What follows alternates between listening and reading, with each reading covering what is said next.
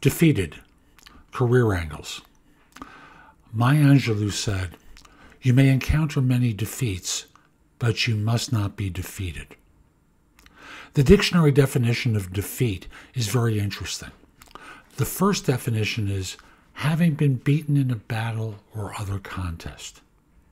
The second one is the more interesting one, demoralized and overcome by adversity.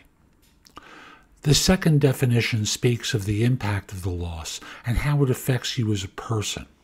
It's an emotional response. It's how you interpret the events rather than the events themselves.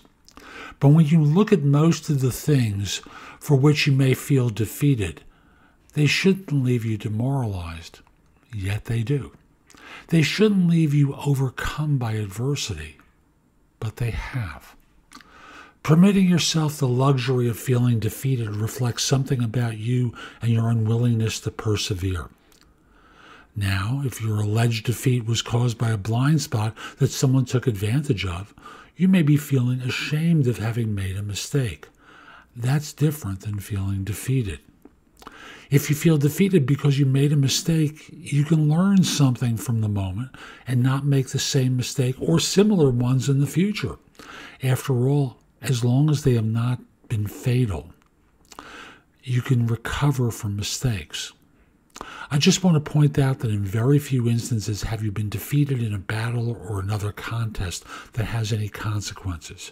You are demoralized and you can bounce back from that. How long it takes to do so reflects upon you and upon your human resilience.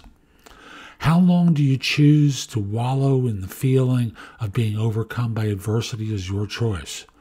Boxers get punched in the mouth and it hurts, but they've been trained to rebound from most of the punches in the mouth by either ignoring them or learning from them and fighting and persevere. You can too.